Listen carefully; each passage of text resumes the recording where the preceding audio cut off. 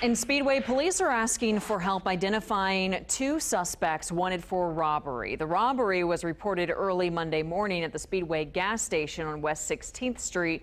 One of the suspects is described as being between 20 and 25 years old with a goatee and curly hair. Fire investigators looking for your help identifying a suspected arsonist. The man is seen on video walking around a yard, briefly walks out of camera, then you can see him running away nude. Seconds later, smoke is seen coming from the house on East 13th Street near Emerson Avenue on the city's east side.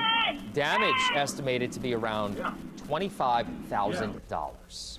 If you know anything about these cases, call Crime Stoppers at 317-262-TIPS. You can also download the free P3 Tips app or visit crimetips.org. If your tip leads to an arrest, you could earn a cash reward.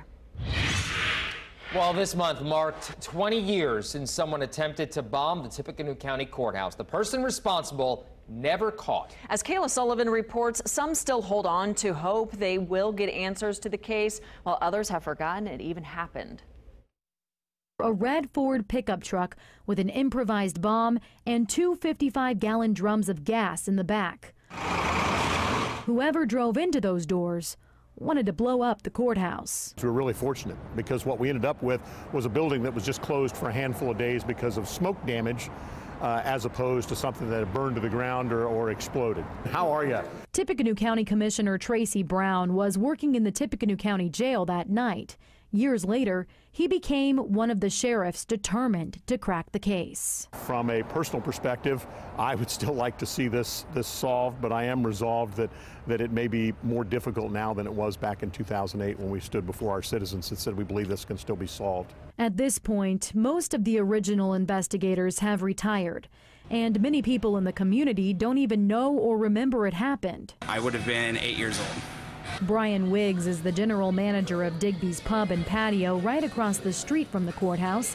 He had no idea someone tried to bomb it 20 years ago. It's a little crazy. I don't understand why anybody would want to do that, and apparently they haven't caught the guy, so. That makes Wiggs a little nervous. He can't help but think what people would do if the same thing happened today. People would probably be scared to come downtown for at least a pretty substantial amount of time, so it'd be a pretty big hurt for us. But for 20 years, Tippecanoe County has worked to secure the courthouse. There is now only one public entrance. Employees must enter with a key card,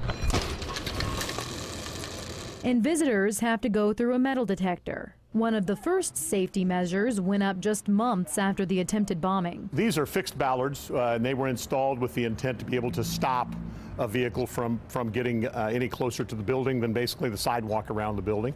Tippecanoe County Courthouse Security Supervisor Scott Hodson says there's more keeping the courthouse safe than what meets the eye, and a lot of it happened after August 2nd, 1998. Things have come so far since then, and then obviously with September 11th, 2001, we got some other measures after that, and I feel very confident in what we're doing down here.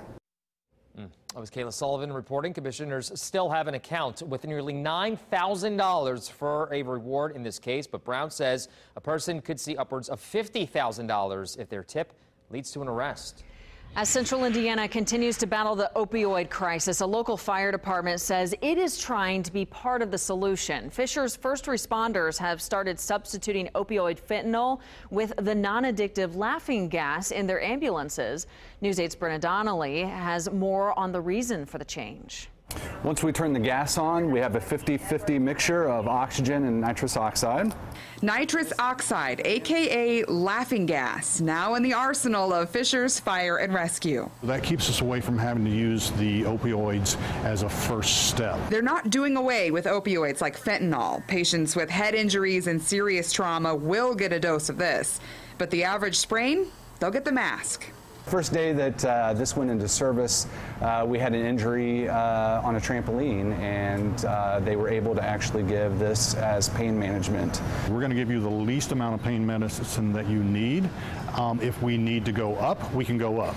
Now, the only thing we can't do is we can't start out up here and then come back down. It's how they're battling the opioid epidemic in their own backyard. We're going to do our very best to make sure that we're part of the solution and not a part of the cause. Where this might have been that first touch you have with opioids, now it's not going to exist. But we wanted a second opinion, so we visited Dr. Ed Bartkus, Emergency Medical Director at IU Health Methodist.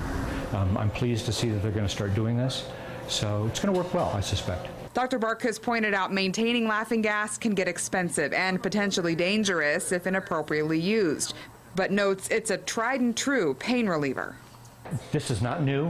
One of the seminal articles was in 1979. We used it a lot in the 1980s, and then it fell out of favor when fentanyl became more available, because fentanyl doesn't cause a drop in blood pressure, so it's a much easier drug for us to use.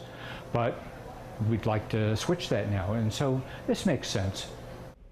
Again, that was Brenna Donnelly reporting. Firefighters said they gave opioid pain relief in more than 350 cases last year. They hope to reduce that number by 2/3.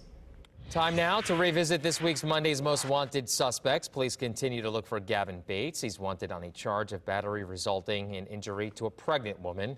Police are also looking for Jimmy Cushenberry. He's wanted for violation of probation on an original charge of criminal recklessness. If you recognize any of these suspects or have any information that could help detectives, call Crime Stoppers 317-262-TIPS. You can also download the free P3 Tips app or visit crimetips.org. If your tip leads to an arrest, you could earn a cash reward.